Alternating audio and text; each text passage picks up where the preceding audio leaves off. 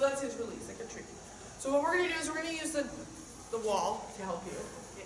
So walk right up to the wall. Pick which leg you want to. Try not to get twisted or have any other aids on. He is better to one direction than the other. I think he's better going the way I just did. Yeah. He struggles with the other way, but we'll work on it. And put one leg back and just turn back to your parallel to the rail. Keep working on it. And if he gets a little frustrated, we'll walk away for a second and then come back. Yeah. So I'm walking him up to the wall, stopping, and then doing the leg. Yes. I mean, you don't really have to stop him. He's going to run to the wall. Yeah. You get going from it. And so we're using that to your advantage. So the one thing you have to do when you go to put the leg on is he's going to either, he might try to avoid by turning his head. So just catch him with your rein if he does that. Try to let him turn, but don't hold him here if he's not trying to turn. Okay, does that make sense? Yeah. Okay. See if I can know where It's a lot of just brain power and making your aids independent. We talked about that before. Yeah. And I really brought everyone back to basics. Not that they don't know what they're doing, but like just a different way to think about it. You can get a walk. I know. He's like, I know this. Yeah. And then back like in the stirrup. Yeah. I take my foot in the stirrup sometimes if I feel I'm not getting anything. And you're gonna keep the pressure on until he moves. So that pressure might be a single squeeze. It might be a bucking bang, bang, bang, bang, bang, bang, bang.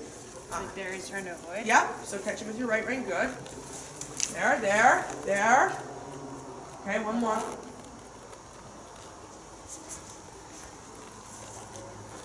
Apple. And just go back to it.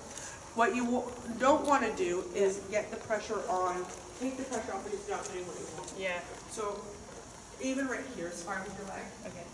There. Good. And I just let him think for a second and then I'll ask him again. Because he's a baby and he's not exactly the smartest.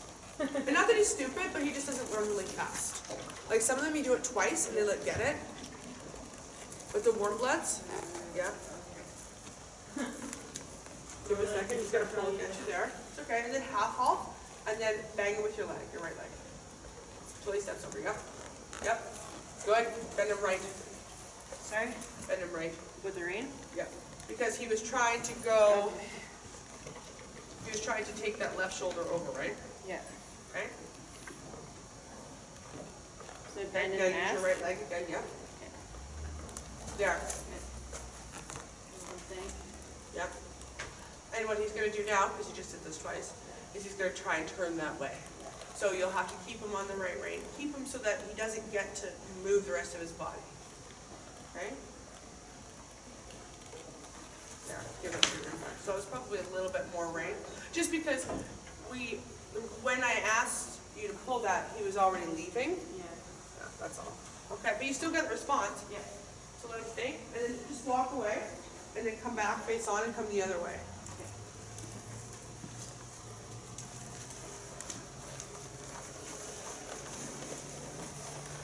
You're even making me think tonight. It's been a lot of things. It's okay. Just bear with me. I'm not flustered in the...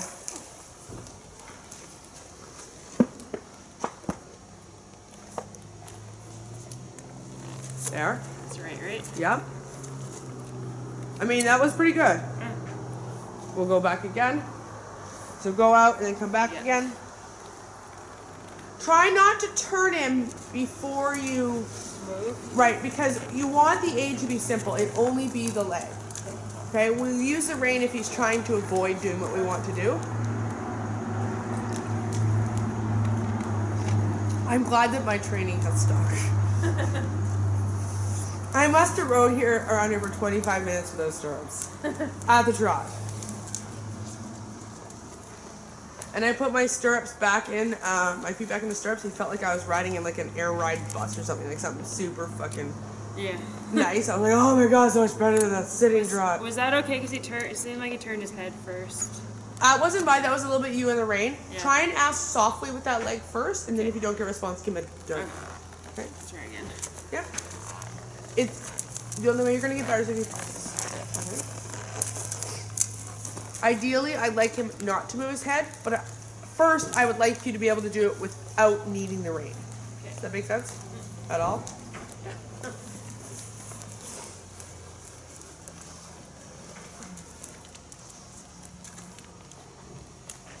There. In that instance, he needed to move his head.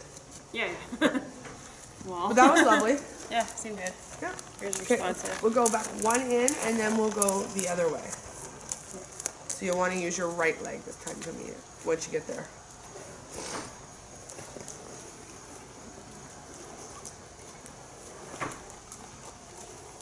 And what's this used for, like dressage or? Flying changes. Okay. So there you didn't go straight. So you can push him back over off your left leg to get him straight if you want. Yeah. Good.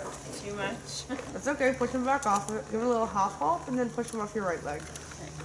Don't bend the rein. Like There. bumper cars. See, everything is reliant on our reins so much, right? Yeah, that's how beginners are taught, right? I know. Alright. I'm gonna break you guys of all that terrible habit. Half halt. Keep the pressure on though until he steps out right and be annoying. Okay. He wants to move it because he's got it picked up. He just hasn't figured out where yet. There. Good. So, and what's most important, Kristin, is that you are consistent with that message every time, because, or else we're untraining him, right? So that was really good. He's like, oh my god. I'm dying for this. I know. Alright, I'm gonna walk up around. Yeah, well, try that one again. James, you've already pooped once in here. Don't you know that? God, how petty. It's as big as a baby cow. Holy crap, James. Literally.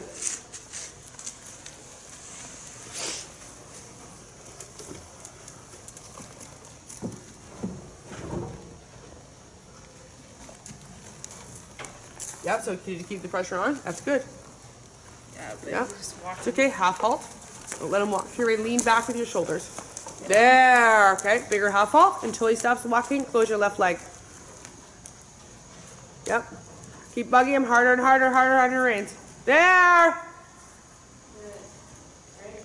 Yes, yes, no, that was right, because that hind end stepped over, right? Yeah. And that's what you were asking. Yeah. And that's good that you stuck with it, because now, because what he said is, I don't want to do this fucking shit anymore, lady. So we're gonna do it again. Yeah. Like, this lady already rode me for an hour yesterday and did this shit. Like, I'm annoyed. But if you had said, okay, don't worry about it, James, it would have been harder for you to do again. Yeah.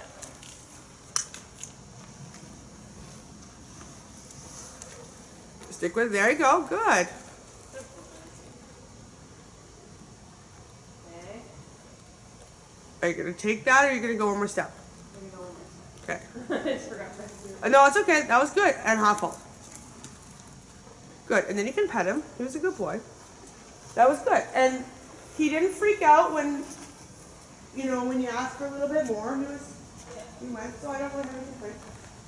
Okay, so the next exercise is, which I'm actually quite happy with that. Yay! And you follow through with my stuff. Yeah. Right? Because it's great that I can get on and ride them. But if then everybody doesn't follow through, then it's really pointless Yeah. for me to get on and ride.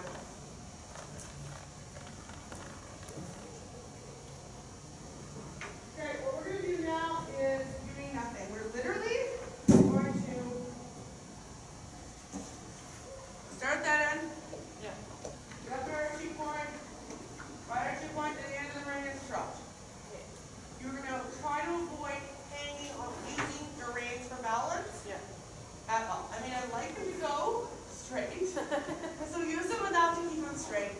But the rest should just be you really just being a passenger, not getting in the way, not encouraging, not. Yeah. You know, I don't want to walk over the poles, obviously. But just thinking about not interfering in the right way. Okay. That makes sense? Yeah. And then once he stops at the other end, the ring can sit down, do a turn on the forehand, and come back this way. Try to go opposite ways each time. Like, just don't always go off the left leg. It's really easy here.